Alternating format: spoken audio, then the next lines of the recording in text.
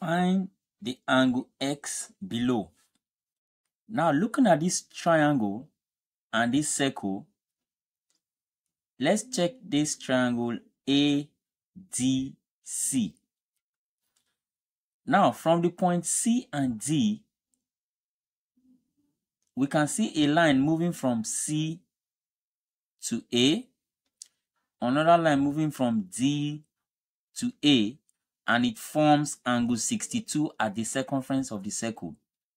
Similarly, from the same point C and D, we have two other lines, this one moving to the center, and from here again, it also moved to the center.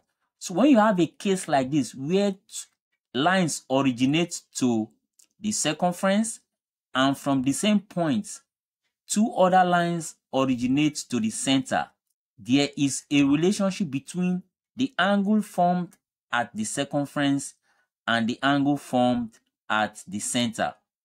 And that relationship is that angle at center is twice that at the circumference of a circle. So that means this angle COB, don't forget, follow the letters COB, which is the angle that I've just marked here. COD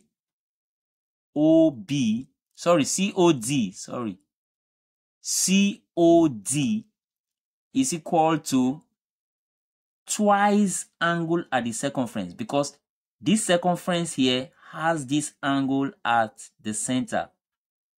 So I have 2 multiplied by 62, and that will be equal to 124 degrees.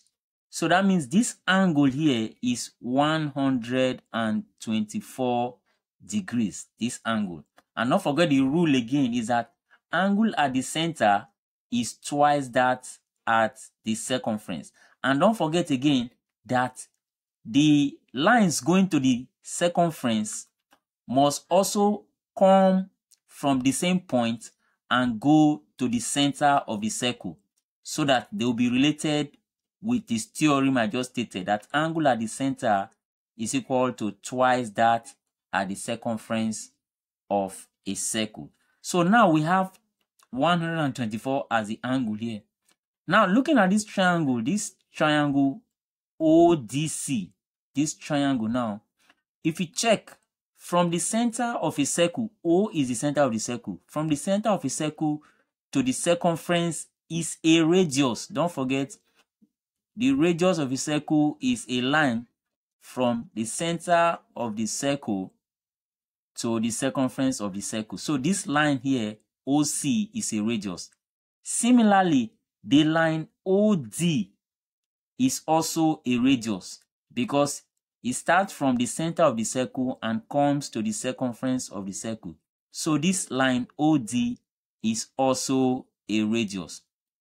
So since we have this triangle here, where these two sides are equal, it tells us that this triangle is an isosceles triangle.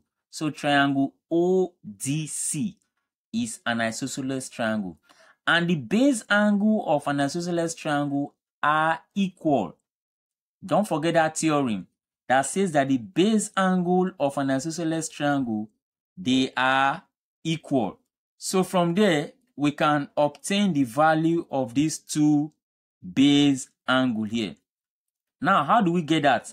The sum of angle in a triangle, that if you add this angle and this angle and this 124, it should give us 180.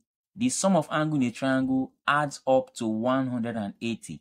So if this is 124, the sum of these two remaining sides has to be 180 minus 124.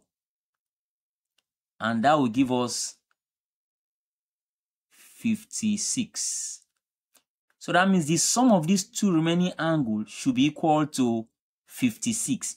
So since they are equal, because they are the base angle of this isosceles triangle, since they are equal, how do we get each of them? We simply say 56 divided by 2. That will give us 28. So that means each of this angle is 28. Here is 28, and this other angle is also 28 degrees because the base angle of an isosceles triangle are equal. So now that we have this, that means we should be able to find this complete angle here.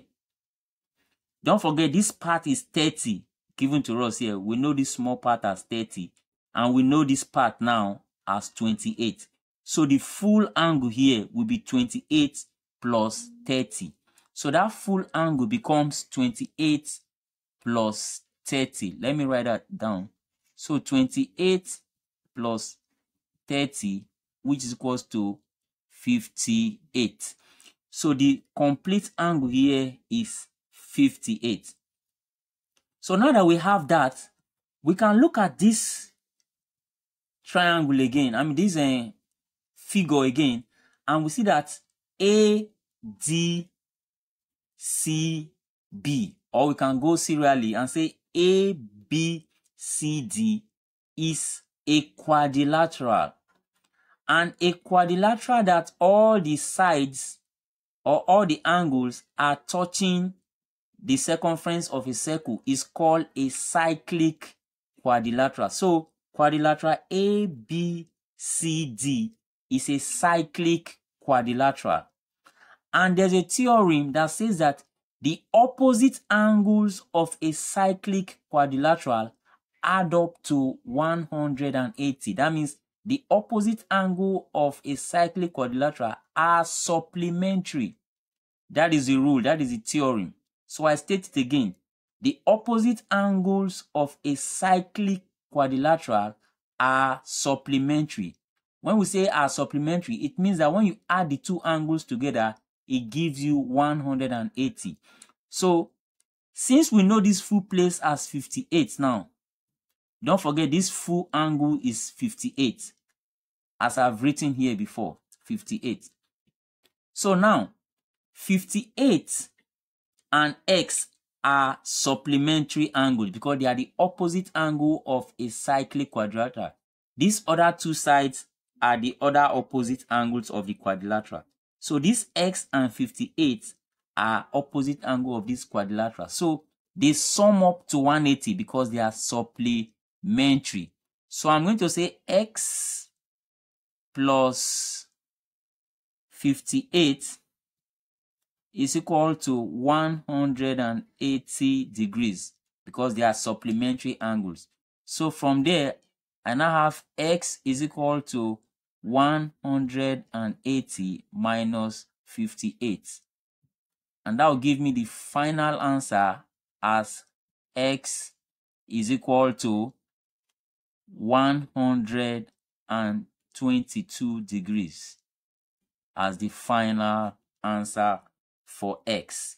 So please don't forget to subscribe to this channel so that you can enjoy more videos like this explaining mathematical theorems and mathematical principles for easy understanding. Thank you for watching and see you in the next video.